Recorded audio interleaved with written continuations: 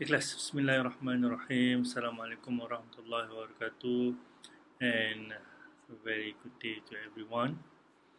So I hope that everyone still in good shape, good conditions, sehat, right? Tak ada apa-apa simptom-simptom penyakit yang boleh menyebabkan you guys uh, berfikiran celaru. Okay, so Alhamdulillah kita jumpa lagi for the second sessions of 4 DNA cloning part 2, and I will start with normally I will start with a dua. Alhamdulillah Rabbil Alamin, wassalatu wassalamu ala ashrafil anbiya wal mursalin wa ala alihi wa sahbihi ajma'in. Rabbi shrah li sadri wa yassir li amri wahlul 'uqdatam min lisani yafqahu qawli, amma ba'd. Okay, class. So without further ado, let's continue our lecture. So for last week, I already explained to you the following term: source of DNA, vector, until restriction enzyme. So today I'm going to continue from ligations, and hopefully inshallah we're going to finish anti-selections of recombinants within 1 hour, more or less, hopefully inshallah. Okay, so let's before that, I have some announcement to let you guys know.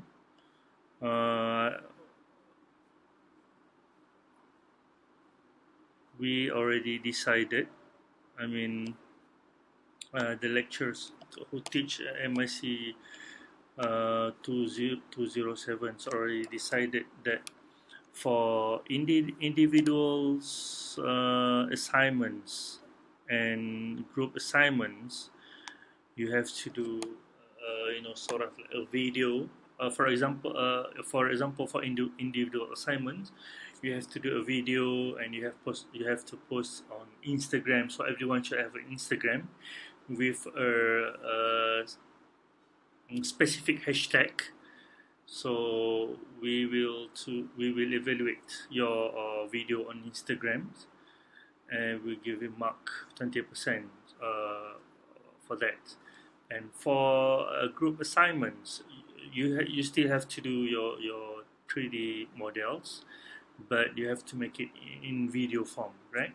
So we'll upload the instructions in the Google Classroom so that everyone can read the instructions and understand what you have to do. And if you have questions, you can freely ask me anytime lah.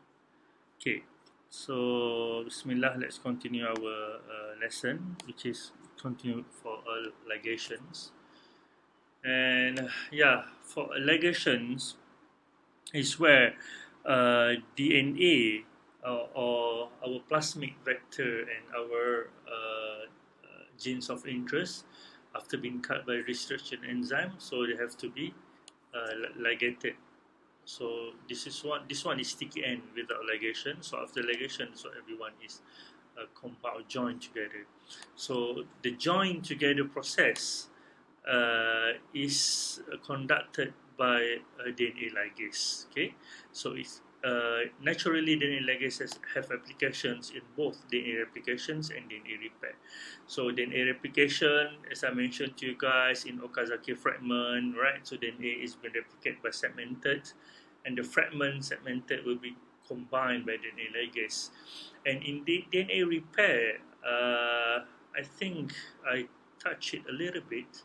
So for example, your skin's been exposed to UV, and then in UV it will cause you some mutations. Okay, so that particular mutations also maybe the mutation occur in a specific nucleotide. So satu nucleotide tu saja dia telah dimutate. For example, C dia bila dah mutate dia jadi T, right? So that T need to be removed and replaced with C, right? So bila T itu tadi telah di remove, dia akan tinggalkan a nick. So dia akan ada tinggalkan satu tempat kosong lah, alright. So bila C diisi, alright, then DNA ligase akan seal the repair place. Okay, so that's function of DNA ligase, both in DNA replication and DNA repair. And the important thing is DNA ligase activity needs the ATP, right? Sebab apa? Sebab DNA ligase ni needs energy. So bila dia perlukan energy come from ATP. And DNA ligase has extensive use in molecular biology laboratories for genetic recombinance and experiment, of course lah, macam yang kita bincangkan sekarang. Right, then let's go to gene transfer. Right, so the gene transfer means that the transformation lah. So from the plasmid with your gene of interest, so how we can transform it into a specific host. So number one, bacteria, for example, E. coli lah. So been widely used because the genomic are well understood, and the gene product is purified from host cell. And the second host is yeast. Mostly the very famous yeast that been used in DNA recombinant as a host for expression. We call it Saccharomyces cerevisiae, right? So budding yeast. So it used it used because it easily grown and its genomic are known. So it's very important that we have to know the genomes of the host so that kita boleh alter, so engineer the way that we want lah. And it may express eukaryotic genes easily, right? Macam saya dah mention dulu cakap. So kalau gene of interest sudah eukaryotic, maybe dia perlukan eukaryotic punya host, right? So kalau gene tu adalah from bacteria, maybe dia perlukan prokaryotic punya host. So sometimes dia akan tukar lah. Eukaryotic gene kadang-kadang boleh juga express dalam prokaryote. So it depends how the functions of the protein yang kita nak tu is working properly or not in designated host. And it continuously secrete the gene product. So maksud dekat sini means that, for example, yang saya selalu bagi dalam kelas is insulin lah. So in insulin production, insulin is a protein. So apa yang dia maksudkan dengan secret of the gene product ni means that insulin kalau kita expresskan insulin punya gene tu kat dalam yeast, so insulin protein tu akan di-secret out dekat dalam medium. So bila di-secret out kat dalam media, easy for us to harvest. Okay, meanwhile dalam bacteria, the gene product need to be purified from host cell. Purified means that for example, sama juga insulin dalam bakteria. So kalau dalam yeast tadi, dia akan secret out kan. So insulin tu akan keluar dekat the whole media. Senang kita nak ambil, kita tak kacau yeast tu. Tapi kalau dalam bacteria E. coli, mostly the insulin that been produced, expressed by the bacteria, dia tersimpan dalam bacteria tu itself. So it accumulates in the bacteria. So how do we want to get to purify take out or purify the insulin from the E. coli is that we have to break down the E. coli, we have to crush the E. coli. Kita perlu pecahkan E. coli tadi supaya insulin tu keluar dekat media lah, baru kita boleh harvest the insulin. So that's the advantage lah kalau kita pakai yeast, and easily collect and purified. So senang kita nak collect gene product tu tadi, protein for example insulin tu tadi, and senang to purify. And plant cell and whole plants, right? So plant cell boleh juga dipakai as a host untuk DNA recombinant, may express eukaryotic gene easily, right? Plant are easily grown and produce plant with new properties. And the last one is mammalian cell. So mammalian cell ni dia sangat senang untuk express eukaryotic gene to itself lah. Of course, mammalian pun eukaryotic. But then, satu disadvantage or drawbacks of mammalian cell ni, dia susah nak hidup, harder to grow. We have to, take care of the cell macam kita jaga human yang lain lah, macam kita jaga anak kita atau macam kita jaga adik kita. But it's very sensitive. And mainly mammalian cell ni dipakai untuk medical usage. Okay, this is method of gene transfer. Method of gene transfer, there ada 3 method of gene transfer lah. So as you know that there are 3 types of genetic material, double-stranded DNA segments, oligonucleotide, oligonucleotide, short nucleotides of oligo, right, yang pendek tu, and then cDNA, alright, cDNA sequence. And transfection is a method of introducing new DNA into eukaryotic cells. So nama dia transfection lah, kita nak masukkan plasmid with our gene of interest tu masuk ke dalam bakteria atau masuk dalam yeast, mammalian ke plant cell ke, nama dia transfections. Okay, ada tiga method. For example, for the first one, it's physical method. Physical method ni is involve microinjections, biolistics or electroporation lah. And chemical method involve lipids and liposome mediated gene transfer or non-liposomal. And the last one is biological method. It's involve conjugation, transformation, transductions, or agrobacterium mediated transfer. We're going to explain to you one by one. Okay, so the gene transfer can be transient or stable. Transient of stable ni maksud dia the transient expression, transient transfection, DNA is not integrated to the host chromosome temporarily but high expressions of target gene. So transient ni maksud dia kita punya gene of interest tak incorporate pun dengan DNA host. Whereas in the stable transfection, a foreign DNA is integrated into the chromosomal DNA and the genetic of the recipient cell will be changed forever. Means that kalau kita dapat stable transfections, means that kita punya genes of interest tu dah incorporate dengan host punya DNA. So ada dua benda yang berbeza lah dalam transfection mode ni.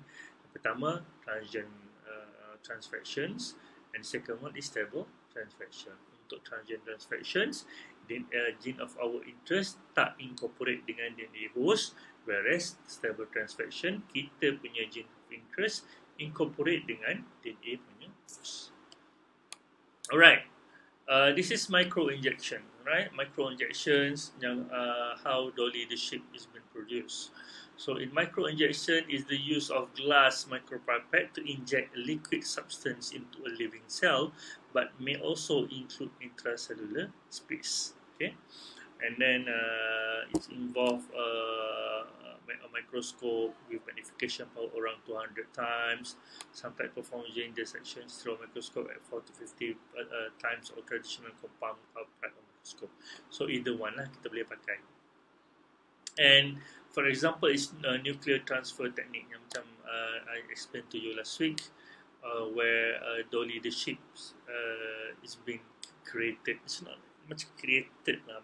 Sebenarnya, human cannot create any living things, right? We believe that our God create the living things. So kita ni macam how to say, very unethical lah. Okay, tapi kat sini is for sake of the science lah, kita buat research. Right, so this is the example of how microinjection is being conducted. Okay, macam yang last week I explained. So this is the egg, alright. So the egg, the fertilized eggs, and this is a pipette that sucks the egg. So kita nak biar dia the eggs is being, how to say, in steady state. So senang kita nak inject a foreign DNA kat dalam ni, right? Kalau kita tak pegang ni, tak ada suction tadi, so susah lah egg nak akan bergerak lah. Okay, so basically untuk microinjection ni dia ada two method, right? The first method is embryonic stem cell. So embryonic stem cell ni dia involve of course it's involve embryonic stem cell lah. So embryonic stem cell ni right, dia macam ni. Okay, so you imagine the sperm, right? So dia masuk ke dalam egg, alright, egg from male egg masa persenyawaan. So dia dah masuk, dia masuk ke dalam male punya egg. So bila masuk dalam male punya egg, sperm tu tadi akan fertilize dengan uh, male punya egg. So bila dia dah fertilize, after 4 to 5 days, dia akan involve, dia akan jadi blastosis, right? So blastosis ni tadi, dalam blastosis tu actually dia ada embryonic stem cell. So ada berapa banyak kat sini lah. So dia dalam tu mungkin ada dalam 50 hingga 150 embryonic stem cell lah in between. So embryonic stem cell tadi, when it's continuous prolonged of incubation kan dekat dalam perut mak kamu, okay, and embryonic stem cell tadi akan will differentiate into a different type of cell. So dia boleh jadi nerve cell, boleh jadi muscle cell, boleh jadi gut cell, boleh jadi the whole organ lah. Kalau there is a combination of the cell akan terbentuknya organ. So everything is come from embryonic stem cell. So for the purpose of embryonic stem cell method ni, kita ambil, kita extract out the embryonic stem cell from the blastocyst ni, kita growthkan kat dalam lab, right? Dalam I don't know whether in petri dish or whatsoever, we can grow it, and we select for cell expression in the desired gene. So kita boleh pilih yang mana yang kita nak, then kita akan inject masuk kat dalam blastocyst, and new blastocyst. So blastocyst ni tadi ada banyak inner cell mass kat sini, right? Inner cell mass ni consists of embryonic stem cell lah. So bila kita inject yang desired, the one that we want, then we implement it into the uterus, for example, a foster model of mouse.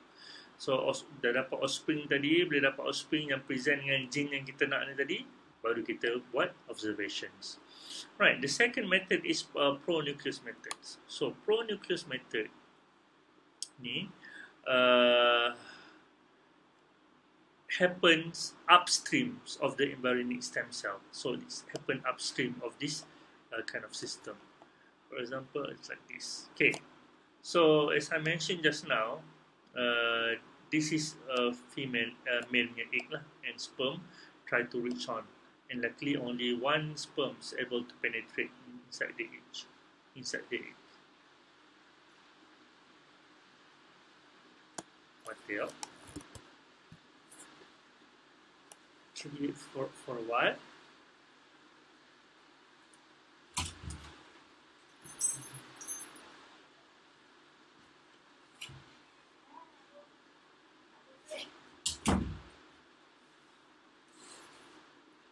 Sorry guys, it's raining. Hari ni hujan petang pula. Usually it's my task, right? Untuk jemur baju, untuk angkat baju, untuk lipat baju is my task. And luckily my wife already angkat.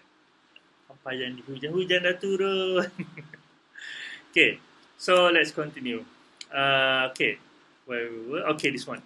So bila sperm tu dah penetrate inside the male egg, right? So both of them ready to fertilize. So at this moment, kita panggil dia untuk pro-nucleus untuk female, and pro-nucleus from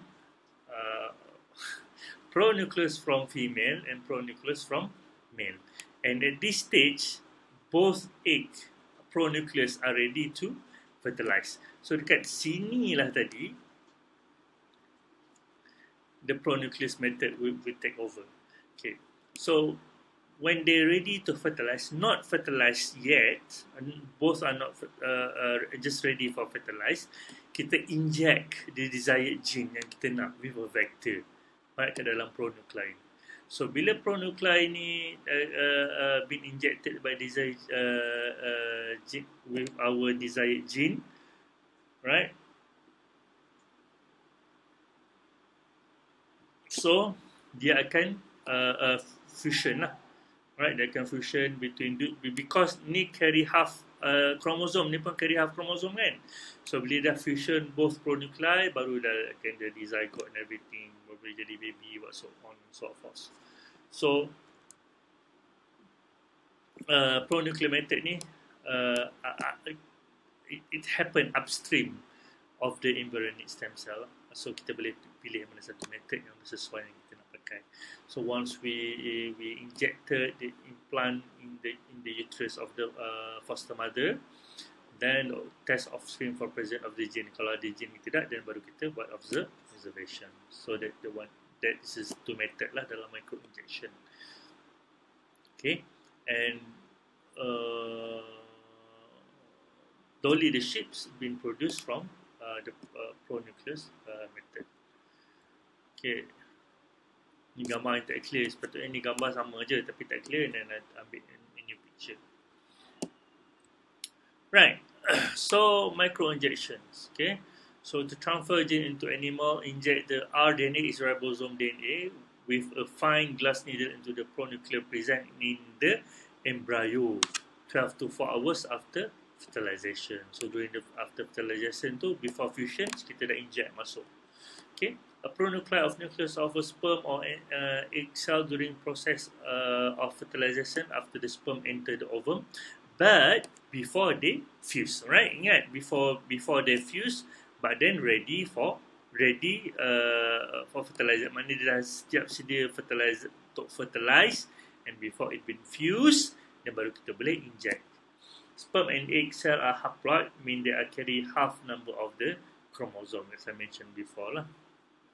Okay, then transfer into a foster mother, then it can develop into a normal animal. Akan saling kita tengok unobserved the offspring.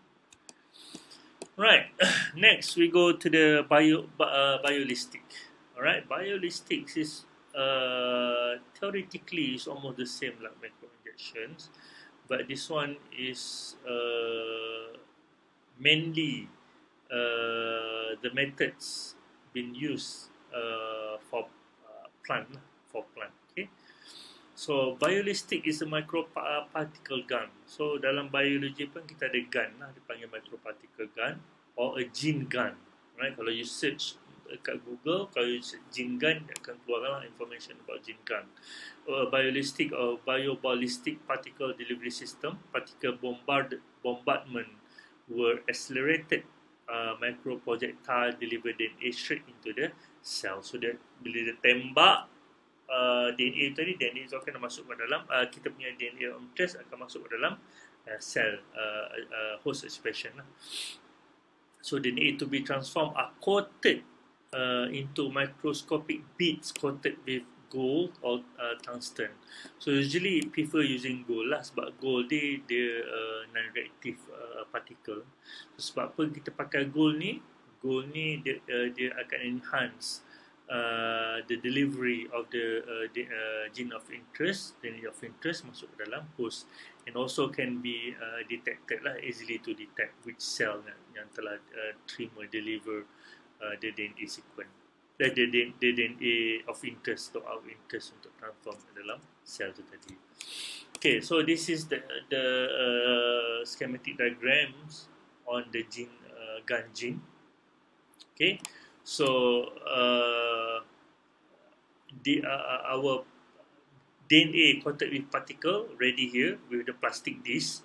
So bila the helium gas is been already, or the pressure is increased in the gun, baru dia akan tembak everything. So everything including DNA dengan gold particle tadi lah. So bila dia dah tembak, both of DNA gold particle tu akan masuk dekat distoppered by screen, means that it's easy for them to disperse the DNA coated gold particle. So dia tak ada direct macam peluru kan. So bila kena dia macam peluru tabur. Yes. So peluru tabur tu tadi, sebab apa dia panggil peluru tabur? Sebab bila kita tembak senapang tu, peluru dia bertaburan. It's not like normal senapang tembak dia keluar direct kan, macam sniper kan. It's not like that lah. So this is actually macam peluru tabur tu tadi lah. And then some of the bead may pass through the cell wall into the cytoplasm of the targeted cell. So mainly the gun gene used with the host yang ada cell wall. Contoh dia tadi plant lah, right? Target plant cell.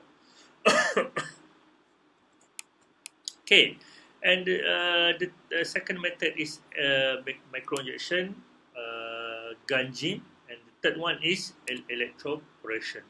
So electroporation ni mainly we use for yeast. Okay, so bila kita nak jadikan yeast by host, kita nak transform transfect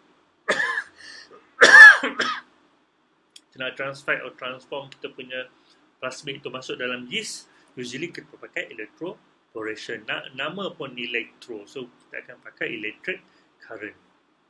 So DNA can be delivered directly into cell using electrical pulse. Okay, it's actually a machine now, so bila kita masukkan kita punya band of tube along with our gene of interest, our plasmid dengan our yeast, kita masuk, kita tekan crack dia bunyi. So bila bunyi tu dia dah pulse, and the pulse actually will increase the permeability of the cell membrane, pore formation lah. So dia akan bentuk pore formation dekat keliling membrane cell tu, supaya DNA kita boleh fit in, boleh masuk.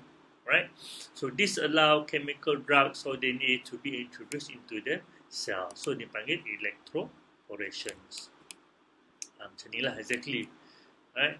So during the E-field ni, during kita kenakan current tu, dia akan terbuka dia punya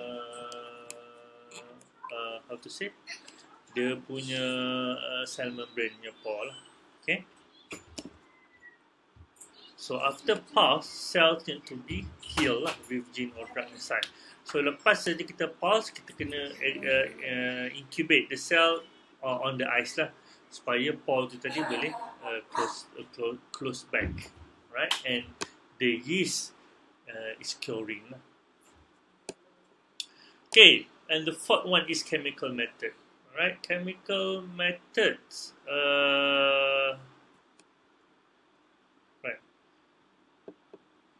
So chemical method mainly is involve liposome or sphere of lipid that can transport molecules into cell. So kalau ingat you belajar biochemistry part 1.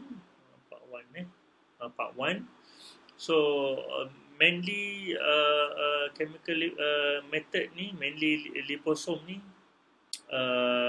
it involve a drug delivery lah. So drug delivery system. So bila drug delivery system boleh juga dipakai untuk buat transformation, to introduce kita punya genes of interest kat dalam kita punya host. Okay. So it promotes transport after fusing with the cell. So kalau kita tengok sini, lipid bilayer, dia rasakan kita punya cell pun lipid bilayer punya structure kan. So it can fuse together and they akan release in kita punya genes of interest ataupun plasmid. Right. Non-liposomal, alright, tadi liposomal. So kalau non-liposomal, mainly kita akan pakai calcium phosphate mediated gene transfer. So apa tu calcium phosphate? Is isolated DNA will mix with the mixture of the calcium chloride and potassium phosphate. So dia pakai calcium chloride and kita pakai juga potassium phosphate. Potassium phosphate ni as a buffer lah. Okay, the solution will incubate with the cell. Fractions of the cell will take this calcium phosphate precipitate via endocytosis. So it means that, okay, calcium chloride ni tadi, alright, calcium chloride ni actually have a positive ion lah. So bila it have positive ions, it will help to carry the plasmid DNA, which is have have a negative charge. So bila dah stick, dia akan help to bring the DNA plasmid to the membranes of the cell, right? Lipopolysaccharide, So lipopolysaccharide pun negative charge. So bila dia bawa positive charge calcium ion tu akan attach dengan DNA dan akan bawa dekat membrane of the cell. Right.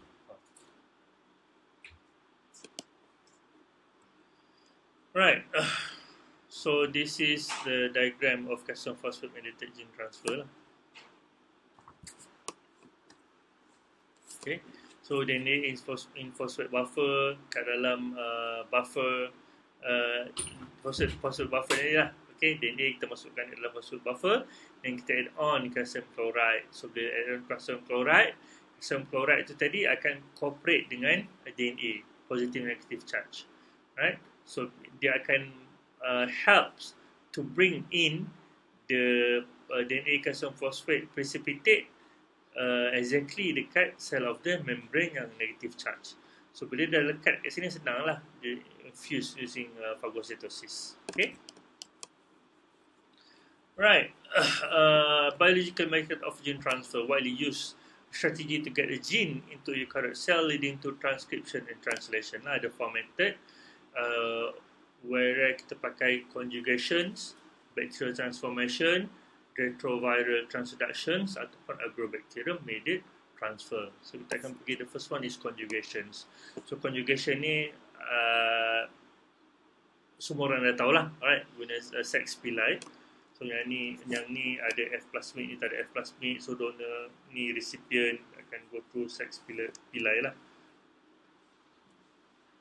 Alright, and then the next one is transformations, right? So transformation ni sama juga tadi macam yang I explain ni tadi, right? Calcium phosphate mediated transfer ni. Okay, so mainly kita pakai calcium chloride. So yang ni dia bagi example transformation with DNA fragments lah. Ini transformation with plasmid. So DNA along with our vector. So lebih kurang sama saja. Okay, so kalau plasmid, okay, beza dia adalah kalau DNA fragment sahaja, usually it naturally happen kat dalam bacteria, not with our force. Okay, so dia akan intake the DNA fragments, alright. Then either the foreign DNA is been digested by rejection enzyme sebab foreign DNA. So this is denote by unsuccessful transformation.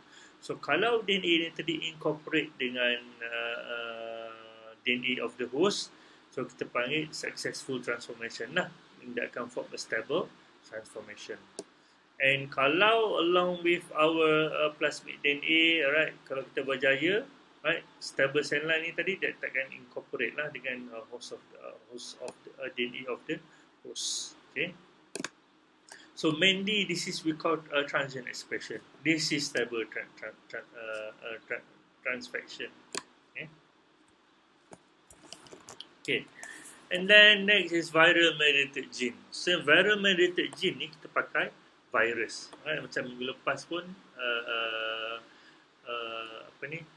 I dah explain one of the methods untuk do DNA recombination to express kat dalam sel, kita pakai virus bacteriophage. So in viral mediated gene transfer, we use transduction. Transduction is a process by which DNA is transferred from one bacterium to another by a virus. Okay, it also refers to the process whereby foreign DNA is introduced into another cell via viral vector. Okay, so this is the process. Okay, so number one, the bacteriophage recognize a host, right? Then dia akan landing dekat sel tu tadi. So one is landing, dia akan inject kita punya phage DNA, right? Yang carry kita punya gene of interest. So bila dia masuk dekat dalam sel tu tadi, dia ada dua pilihan. Either dia nak pergi kat lytic cycle ataupun lysogenic cycle. So we can control the situation as well. So kalau dia lytic cycle in normal bacteriophage transduction tadi, dia masuk, dia akan kacau the whole system. Then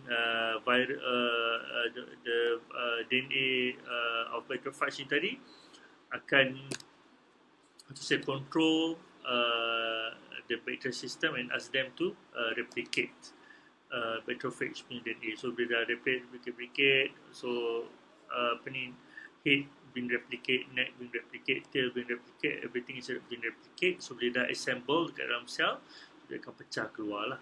Okay. Otherwise, dia boleh juga choose as a lysogenic cycle. Lysogenic cycle means that the foreign DNA being introduced can incorporate with the DNA host. This is the prophage. Okay. So sama juga dia dah integrate the cell divide, so replicate, divide. So dia akan carry the foreign DNA yang kita introduce tadi. Okay. Sampai masa kalau dia nak choose masuk dalam lactic cycle, right, dia akan butt out from the host DNA and will enter the lactic cycle. Okay. The last method of biological method is by using agrobacterium mediated transfer. So agrobacterium ni is the name of bacteria. The full name is Agrobacterium tumefaciens. It's a soil-borne gram-negative bacterium. So dia adalah gram-negative bacteria lah. It invades many dicot plants when they are injured at the soil level and cause crown gall disease. So bacterium ni tadi dia ni suka take advantage lah, right? Kalau plant tu ada injured, so dia akan penetrate by the injured entry lah. Dia akan masuk, let's say ada luka kat akar tu tadi, dia akan masuk kat dalam luka tu tadi. And the ability that to cause crown gall disease, so disease yang disebabkan oleh agrobacterium tadi, is associated with the presence of the TI, alright, tumor-inducing plasmid within the bacterial cell. Okay, kat dalam microbacterium tadi, actually ada satu plasmid. So satu plasmid ni dipanggil sebagai TI, alright, tumor-inducing plasmid. Alright, tumor-inducing plasmid tadi dia, it can trigger crown gall disease. So, for instance, agrobacterium tu berjaya penetrate, but the agrobacterium that penetrate the injured locations, dia tak carry TI plasmid. So means that crown gall disease tu takkan terhasil lah on that particular plant. Right. TI plasmid can be used to transport new gene into the plant cell. So when we found out this is the special features of the TI plasmid, we use the TI plasmid to transport new gene into the plant. So how they do it? You boleh baca lah. How they do it like this. Okay. So in Agrobacterium tumefaciens ni tadi ada TI. Right. So TI plasmid ni tadi dia be engineered and entered, dia akan masukkan restriction enzyme site lah. Multiple cloning site. So bila masuk multiple cloning site ni, kita boleh insert our DNA gene of interest tadi masuk dalam plasmid ni lah. So bila masuk dalam plasmid, masuk balik ke dalam agrobacterium ni ataupun express dalam host yang lain, so dia akan masuk dalam plant ni tadi, and it's easy for the TI to ensure that our gene of interest incorporate dengan plant punya DNA. Okay, then dia dapat trait yang baru. Okay, that one is TI plasmid infection from Agrobacterium tumefaciens. Okay. Next, let's go to the bacterial transformation. Right, bacterial transformation ni I've been explained to you on the first class if I'm not mistaken. So I think everyone dah familiar lah. Okay, ni just revision, normal revision lah. Okay, so antibiotic sensitive bacteria. Okay, kita transfer the plasmid by using calcium chloride treatment, alright. Right, to permeabilize cell wall, okay, ataupun cell membrane. So senang DNA plasmid kita nak masuk, then kita growthkan kat dalam media that contain appropriate antibiotic. So for example, they carry ampicillin resistant marker. So kita pakai media yang ada ampicillin. So means that bakteria yang ada resistant marker saja yang boleh tumbuh. Okay. Inserting the recombinant DNA molecule into a competent E. coli cell. Okay, competent E. coli cell. The cell must be made competent by treating with calcium chloride, or very little DNA will be taken up. Okay, kalau normal bacteria, Alright, kalau normal bacteria, kalau kita transform normally, dia takkan jadi. Okay, so what we have to ensure that we have to treat the bacteria dengan calcium chloride supaya dia jadi competent cell. So normal bacteria when we treat it with calcium chloride, dia akan jadi sebagai competent cell. So means that dia punya cell wall ni tadi become easily to permeabilize. Okay, so bila dah senang permeabilize, kita heat shock 2 minit ni lama, 1 minit je actually. Tak, 1 minit tak sampai lah, 1 minit pun lama. Kalau heat shock terlalu lama tak jadi juga, it depends on the bacteria. Jadi E. coli dalam 30 saat ataupun 20 saat is enough for heat shock. But heat shock, plasmid bound yang dekat exterior cell tadi akan masuk ke dalam, introduce inside. So when the DNA or plasmid being introduced masuk dalam, baru kita panggil transform cell. Okay, what is this? Okay, growth on agar plates. So growth on agar plate ni macam yang minggu lepas I cerita lah about Asgar. Okay, so okay, so this is normal vector lah, vector without any insert. Okay, dia ada lag Z. So bila dia ada lag Z, kita transform plasmid ni masuk ke dalam E. coli, and then kita platekan dia atas atas agar atau media yang ada ampicillin resistant plus Asgar. So ampicillin, sebab apa dia buat ampicillin? Sebab dia ada ampicillin marker resistant dia. Alright. So bila dia tumbuh, dia akan keluarkan koloni yang warna biru. Sebab apa? Sebab Asgar tu tadi been used by the beta galactosidase from the lag Z lah. Right, so indicate there is no transformation. Okay, but then bila vector tu di insert dengan insert ligation yang kita punya gene of interest, kita dah kacau lag Z punya formation. So bila dah kacau lag Z punya formation, tak ada beta galactosidase. So bila tak ada beta galactosidase, koloni yang tumbuh warna putih. So yang ni warna biru yang tadi actually self-ligated vector lah. Self-ligated vector ni macam yang explain last week yang tak ada insert. Okay. And then kita kena ada control juga. Okay. Control kat sini means that kita punya negative control. This is the positive control. And this is the negative control. Negative control ni hanya kita punya insert.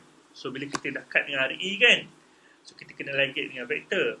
Okay, kita simpan sikit untuk buat negative control ni. Kita punya insert ni tadi, kita try to transform macam normal transformation lah. So bila normal transformation, bila kita try to plate on the ampicillin Asgar plate media, so of course takkan ada yang tumbuh lah. Right? Sebab apa? Sebab tak ada vector yang ada ampicillin resistant, yang tak ada vector yang ada lag Z punya gene. So hanya insert self-ligated. So kita nak tengok sama ada insert ni berjaya tak self-ligated or not. Okay, this is for ampicillin selection. Alright, ampicillin selection ni I ingat you dah faham lah. Alright, so apa kita pakai ampicillin selection. Ini pun you boleh baca sendiri. Okay, ni ada terang lah. Okay, ada juga setengah vektor yang ada dua selective marker. Okay, either dia pakai ampicillin atau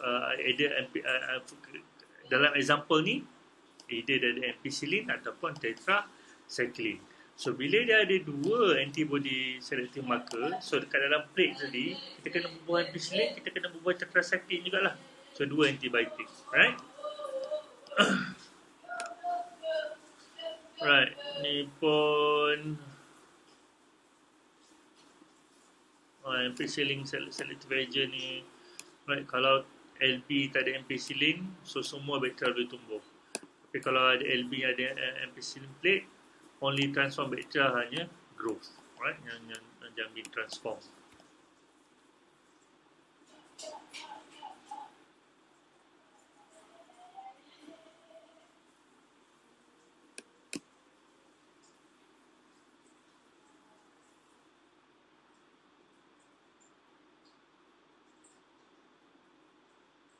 Okay, so yang ni tadi daripada ni tadi lah.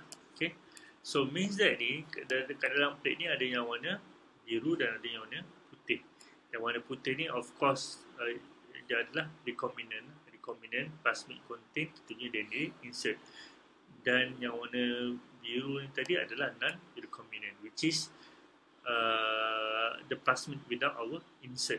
Okay, sometimes kita dah potong vektor tu, tapi dia self ligate kan. Bila dia self ligate, lexi tadi still boleh express and beta galactosidase pun still boleh be produce waktu dia jadi warna biru kat sini. Right, so this is a lexi screening. Minggu lepas saya dah explain kat you juga. So lexi gene code for beta galactosidase, lactose or X-GAL is our screening agent. So kat dalam lexi ni, dia punya induced protein or induced agent is lactose. Tapi kat dalam media kita tu, kita tak berbual lactose, kita pakai X-GAL. So X-GAL ni adalah substitute to the lactose, synthesis of the lactose. So X-GAL ni synthesis of the lactose. Okay, so for example, this is the empty vector, normal empty vector. So bila normal empty vector, lexi gene ni is been able to express and beta galactosidase is being produced. So that's why lactose ni tadi bertukar kepada blue. Whereas kalau plasmid tu tadi been insert by our gene of interest, okay, then broke the lexi gene, right? So this is what we call recombinant plasmid. So when this happen, lactose tu tadi tak boleh nak be used by beta galactosidase. Sebab apa? Sebab beta galactosidase tak produce, sebab lexi ni dah broken lah. Okay, so the colonies appear is what colonies indicate there is a recombinant plasmid. Okay, next, more detail, the lexi genes code for beta galactosidase enzyme. So yang ni, yang lag operon ni yang you tengok kat sini lah. So this is the lexi gene, right? Include all the lag operon. Then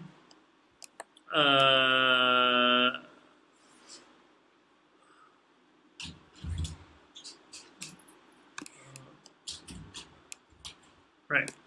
So the lag operon bila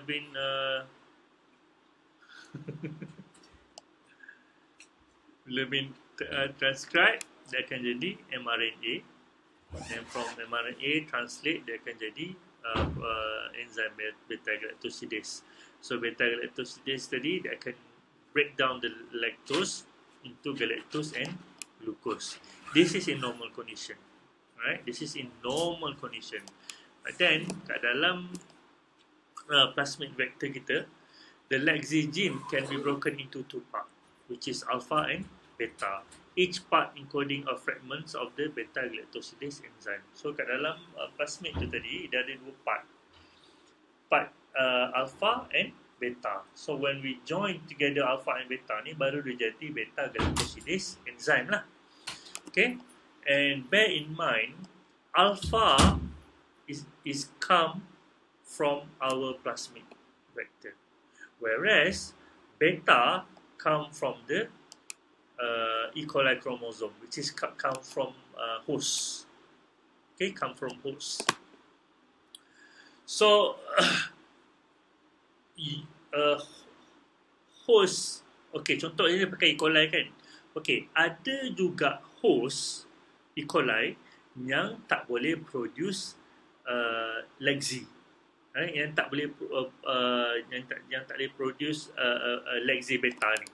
Okay, so ada sebab dia, ada reason dia. Okay, so bila you nak pilih host you, expression host you, for example you beli ke, you dapat berapa orang ke, you tanya dulu, yang ni boleh express lexi tak host ni.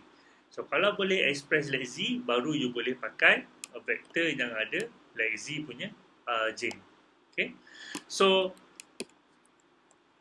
lexi from the plasmid ni tadi, dia akan express alpha fragments of the beta-galactosidase.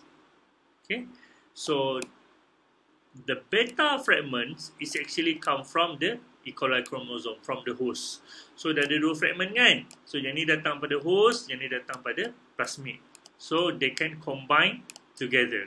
So bila they combine together, barulah it been activated. Okay, so bila dah been activated,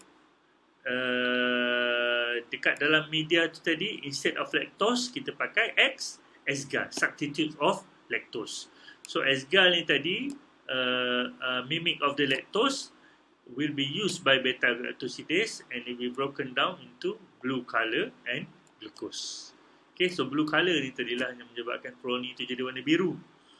Okay, so hopefully you faham lah explanation ni. So Lexi beta from E. coli chromosome. Okay, you have to broaden your thinking in such a way that dalam host tadi, you ada plasmid U, you ada chromosome U. So bila replication berlaku, it happen in both situation. It happens kat dalam plasmid kita and it happen also kat dalam host DNA. So dua-dua is being replicated and being expressed into a protein lah when needed. Okay. Alright. Okay. To do blue-white screening, screening, the genes of interest is cloned into multiple cloning site, MCS. Okay.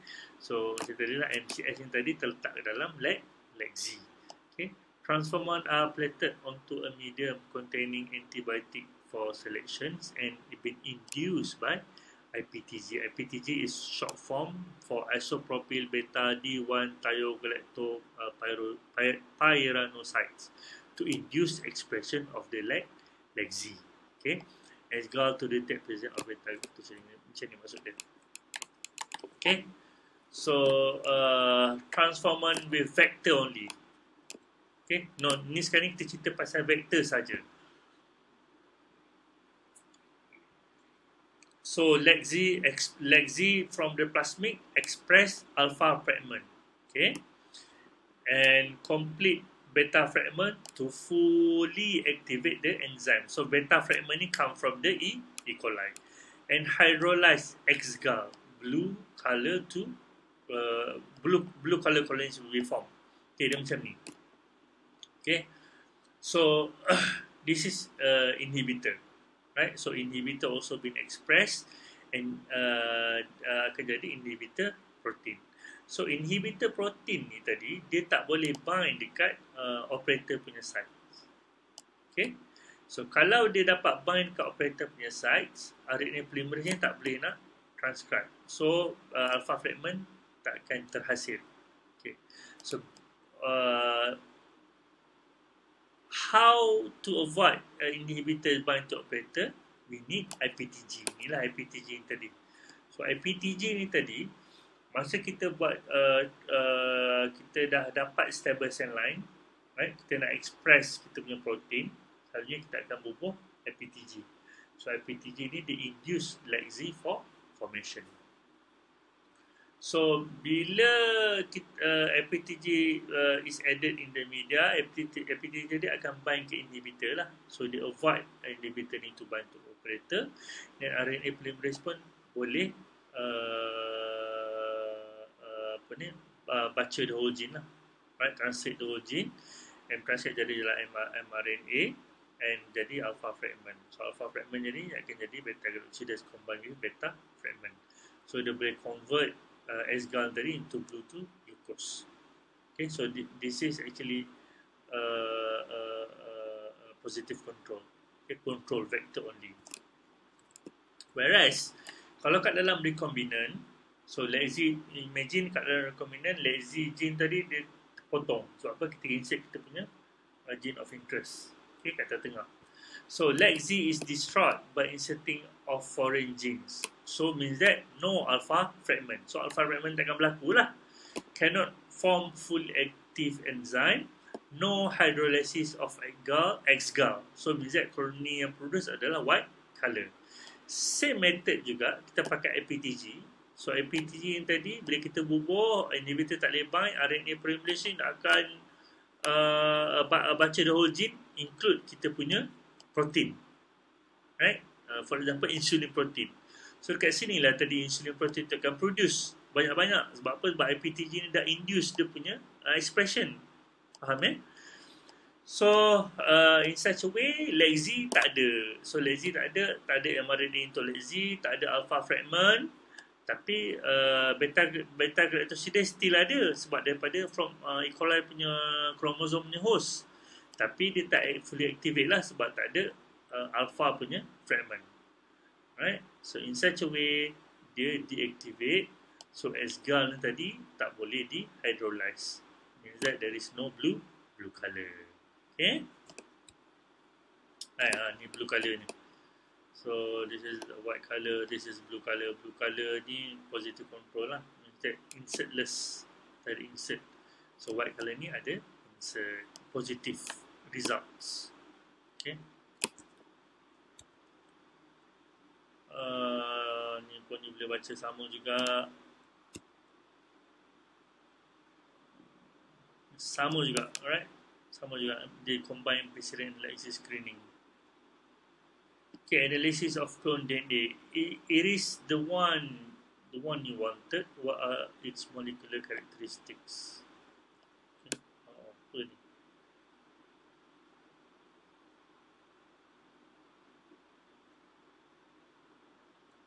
I'm not sure what is this.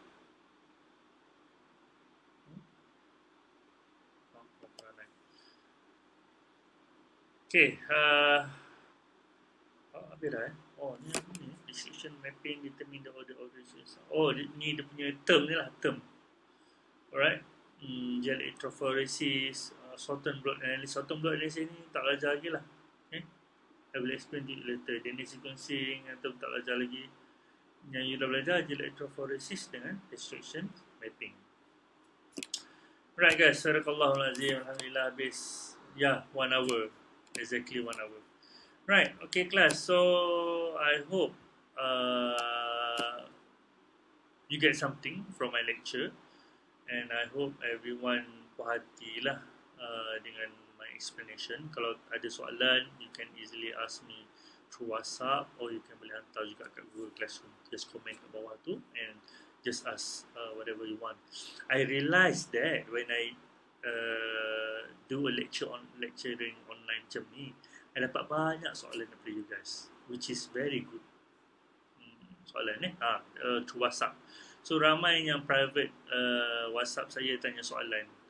So it means that dalam kelas mungkin you malu kot nak tanya kan.